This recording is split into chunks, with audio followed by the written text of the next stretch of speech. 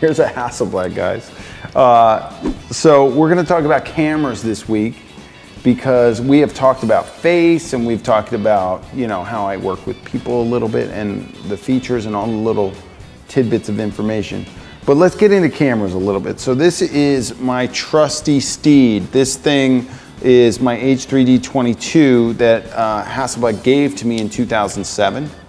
And you can see my nose wore off the paint on this from being smushed against it. And actually there was some sort of electricity thing here that screwed up my nose. So I stopped touching the camera. So my new Hasselblad doesn't have any of that going on. And but anyway, why do we choose one camera over another?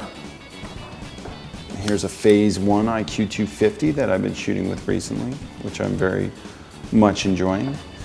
And here is a Canon 5D Mark III that I've been photographing with as well. I was shooting, when I got into modeling, I was modeling and I was working with all these photographers, and every photographer that I worked with shot a medium format camera, all the top guys. So it was either, back then, the most predominant one that I probably photographed with the most was the Mamiya RZ67. And then other people use the Pentax 6.7. A lot of people use the Mamiya 645 and the Contax 645. So when I picked up a camera, I got the Mamiya 645. That was my first weapon of choice because it was the cheaper end of the spectrum, and it got me into photography. I wanted to be a pro. I thought all the pros were using this. Why wouldn't I use that? That was film days. Plus, not to mention, digital wasn't even around back then. There was no even thought of digital. So fast forward 4 years, my career's going great. I'm taking headshots up the wazoo. I'm shooting a medium format. I should have brought it out. The Contax 645. I moved from the Mamiya to the Contax, which I still have. I love that camera. And I wanted to go, what was happening is color was turning to black and white. All the headshots were in black and white. It was changing to color. And I was shooting color film, and I was processing black and white myself. So I was getting my color film processed at the lab and then printing color. And I was like, it'd be so much easier if I just went digital. At the time in 2004, this and this did not equate. There is no way a DSLR could produce an image that this could produce in 2004. And the images that my first digital back produced were the same as the images that this digital back produces, because I upgraded and I know, and they're beautiful and insanely good in 2004. That back is still phenomenal. If you can get an Imicon 132C inexpensively, you will be taking amazing images right off the bat. A DSLR back then could not hold up. Just wasn't gonna hold up. Wasn't good, wasn't even close. Was probably about the same as what an iPhone can do now. That's basically the equivalent, maybe. Maybe even worse. I bet you it was worse than that. Anyway, as the years progressed, what happened? These cameras moved slowly, They were slow to get better. This thing's got more bells and whistles, and now, finally, this is a CMOS sensor, so I can go up in ISO. But what did these do? These went like a rocket ship out of, like crazy, and got better and better and better and better and better. So, you can now do anything you want with these, and you do not need these. I don't want to be focused on gear too much, because I think you can get a headshot with whatever you're working with. As you get better, as you gain income, as you have money to spend, look, if photography's your hobby, you want to spend money on it, by all means, buy yourself one of these if you got the income, you know? But this camera can totally do it. The cheaper end of the line of the Canons or Nikons can totally do it, and you can get it done, all right? Now, let's talk a little bit about ISO, shutter speed, and aperture. Very basic stuff. When I was shooting with this camera does not go above 200 ISO. Will not go above 200 ISO without getting muddy and just being a mess. So 200 ISO is the max. All right, I started shooting with my butt on a windowsill at 200 ISO, and I was getting all this blur and stuff like that. I was at a 60th of a second. I was all the way open, and being all the way open on the lens, this was with my Imicon when I started back then.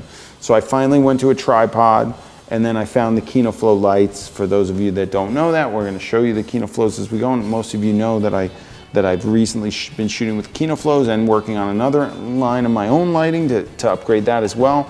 But I had to shoot at 200 ISO. That was my limit. With this bad boy, I am so happy because now I can go to 6400 ISO. Clean. Clean. 3200 is really clean. 6400 is fairly clean. It looks, but before I couldn't go above 200. So I was limited. With DSLRs, you can go up to what? 20,000 or something like that? How high can you go clean on this? Probably, definitely to 6400. So you have to decide first, where are we putting our ISO? And how much depth of field do you want? And how much movement does your subject have? And are you shooting strobe or are you shooting daylight?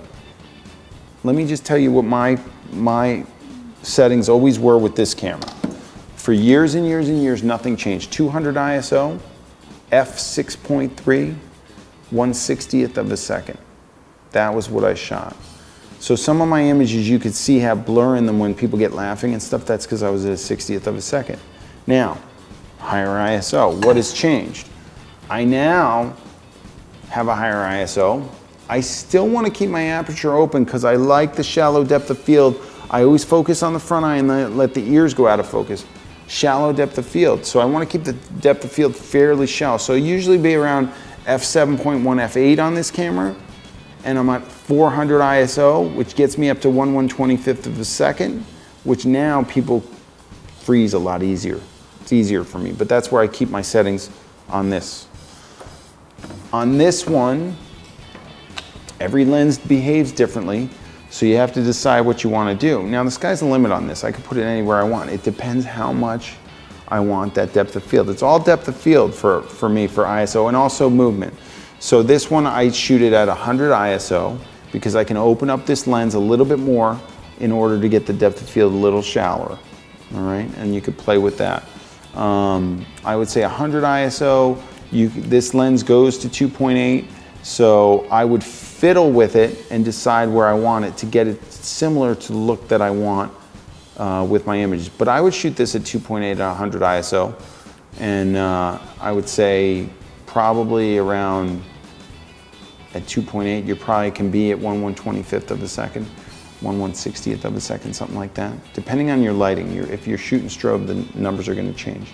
But if you want to create that shallow depth of field, you're going to have to be low ISO, all right? And you're going to have to test each lens behaves differently, so you're going to have to work on that. That's camera basics for today, guys, and we'll get into it more in the following weeks. So thanks for listening. Guys, if you like this video, you're absolutely gonna love what I have going on over at the Headshot Crew. It's an absolute smorgasbord of material just like this that I've been working on for the last 10 years. So click the link below, check it out, and do not forget to subscribe to this channel. I got stuff coming out just for you.